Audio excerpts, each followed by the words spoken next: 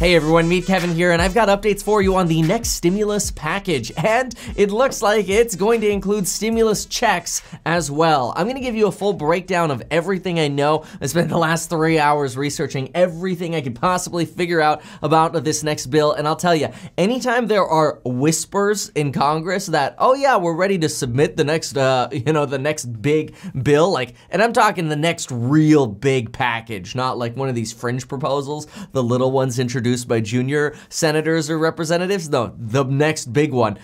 Everybody tends to know about it before it ends up coming out. So let me give you kind of a rundown of what these whispers are sounding like. So right now, the biggest thing they start with is suggesting, and this is a quote, "Do we want a press release or a bill we can pass into law?" And this is great because it really teases, hey, look, we can put a bill in and submit it and go, everyone gets $10,000 a month forever. Like, it is not necessarily gonna go anywhere. The House leadership right now, they want a bill that they can introduce that people in the Senate are gonna look at and go, yeah, we could probably work with that. Usually the best thing is you start a dialogue with the other side. Hey, you cool if we, put something like this together and then we talk about it? Yeah, all right, let's put, so those are the whispers we're hearing. Okay, here's what else we're looking to see in it. So that $800 billion, that was a rumor for the amount of this next stimulus package.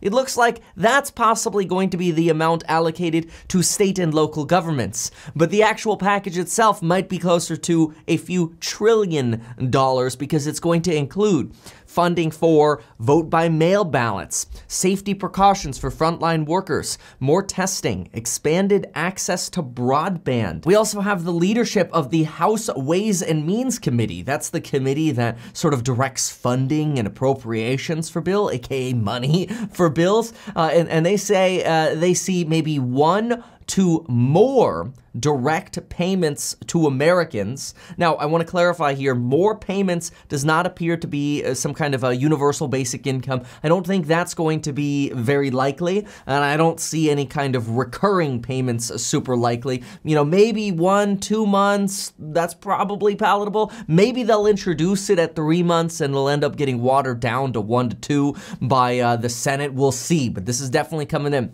We're also seeing pet proposals coming in, and they say pet proposals are kind of like, when the leadership puts together a massive $2 trillion package, then you kind of get like the newer representatives like, can I have some money for my district? Hey, what about me over here? In fact, there's a Republican that's like, hey, we got 58% of our tourism that comes to Alaska comes via cruise ships, and they need a little bit of help. Can we get some funding for cruise ships in here? And this is kind of how you end up getting all of it's basically how a bill turns into an 800-page bill. You get these initial ideas, then you explain those, and then everybody and their mother puts in a proposal because they realize the odds of a small minor bill getting through the House, the Senate, and getting signed by Trump, very, very small. So people fill up the bill with all the junk they want for their district. Like, well, I need a new park. Well, I need a new hospital. Well, I need universal basic. Yeah, no, that's not going through, right? All right, let's see what other information we have. So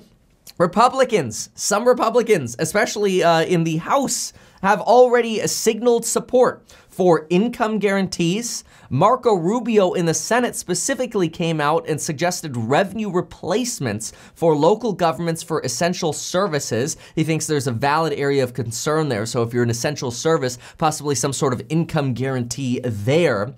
Other Republicans have also signaled support for, quote, household aid. Some of these are kind of like pseudonyms for more stimulus checks, but I feel like they don't quite want to say that yet because it's not the most popular with Republicans to say, yeah, more stimulus checks, because it sounds too similar to universal basic income. So income guarantees, household aid, maybe 1 more direct payment. See all these other words they're using here? It's just jargon.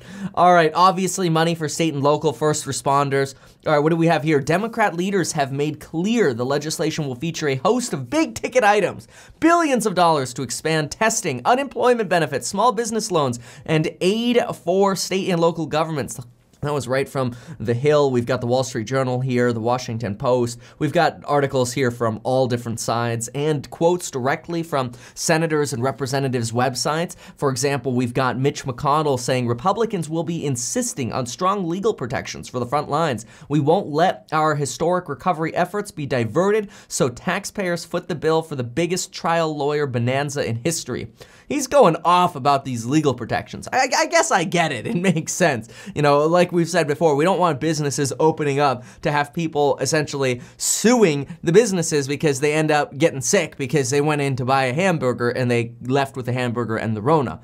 And not like the Corona, the drink. I wonder how Corona sales are. Also, McConnell said this yesterday that he's not ruling out the additional package. So he's obviously in talks with Pelosi, obviously open to some kind of additional package here. And they're going to be getting a big one. Remember, right now, the Senate Republicans and the Senate in general, they're focusing on judicial nominations. There's a good chance they're going to be filing or voting on a measure to overrule Donald Trump's veto. Yesterday, Donald Trump vetoed a bill that was passed like months ago that says Donald Trump's not allowed to unilaterally attack Iran without the approval of Congress, which just basically means Trump can't wake up one morning and go, we're gonna strike Iran. Not that he does that. I mean, I don't know what he does, but the point is Congress says, if you're gonna strike another country like Iran, you need to let us know first, and you need to get our permission first. Donald Trump vetoed that because it's kind of like, you guys take too long, is my assumption. And so now the Senate might actually vote today on Thursday to see if they can overrule Donald Trump's veto. They'll need a 2/3 majority, though. That'll be interesting. Then we've got Rand Paul. Rand Paul, not the biggest proponent, though. This is probably like on the far opposite side of more stimulus. He says, there really isn't any money to send anymore. I mean, there is no rainy day fund. There is no savings. We'd have to borrow it, he said. A lot of the money we currently borrow is from China, so we'd have to be more indebted to China in order to send more money to states. I'm not quite sure how much of that is narrative or politics, especially after the video I did yesterday on China's involvement in politics and stimulus, especially since it seems that around 70% of the money that we borrow from ourselves, so we kind of owe that money to ourselves. But again, not trying to get political, I mean, yeah, there's definitely a proportion of money that we borrow when we borrow money that comes from China. So he's not wrong about that. It just shows, you know, there's definitely going to be resistance to this package. This is not going to be a big slam dunk. And I think that's why you see a lot of people are going to be putting in a lot of crazy pet provisions into this bill, because I think a lot of people in Congress are going to look at this and go, this is my last shot at getting something passed before the election. All right, then we've got indications that Democrats actually do not seem very excited about a payroll tax cut.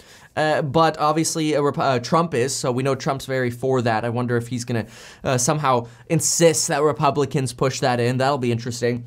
We know that we also have Democrats and Republicans talking about relaxing this 75% payroll rule on the Paycheck Protection Program. And then on sort of the other side of Rand Paul, we've got AOC, who is a Democrat from New York and is calling for $2,000 in monthly recurring payments to all families, regardless of immigration status, and $1,000 per child.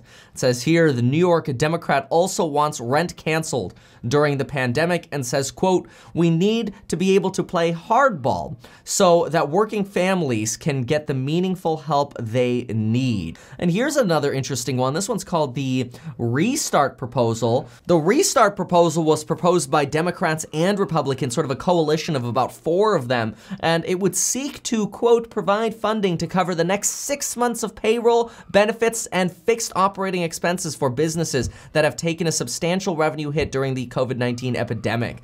Interesting. I mean, this is really fascinating. Then there are 3 really awesome proposals that are linked at the top of my description down below. One of them actually gives you 2 free stocks with Webull. Another one lets you buy life insurance within 5 minutes on your phone, like that. It's easy to sign up. You get a quote within like 30 seconds. It's crazy. It keeps getting faster. How people keep messaging me going, I gotta do it faster. And then of course there's a proposal to join me in my awesome programs, except you could actually click on those and do those right now. You don't have to wait for Congress to pass that? Now, in terms of when the bill comes out, well, the bill is going to come out and get announced right after you hit the subscribe button, because then I'll be able to announce it to you as soon as it comes out. It is expected to come out, though, either today, tomorrow, or Monday or Tuesday, so there is a chance we'll have to wait the weekend. I would not be surprised at all. In fact, I'm almost expecting, I'm gonna go as far as just saying it, I'm expecting this next bill to include additional stimulus payments. Whether or not that actually gets through the Senate, I'm not sure. I have almost zero hope for a year's worth of payments. I also have very little hope for 6 months worth of payments. I think anything recurring like that is gonna get, chucked by Republicans pretty fast. But I do think this bill is going to be massive and beefy. It's probably the last big stimulus package that we'll be able to expect to see unless there's some kind of crazy second wave. But I do think that there's real optimism to be had for at least one other check, possibly even two. So make sure to hit that subscribe button, and we'll see you soon.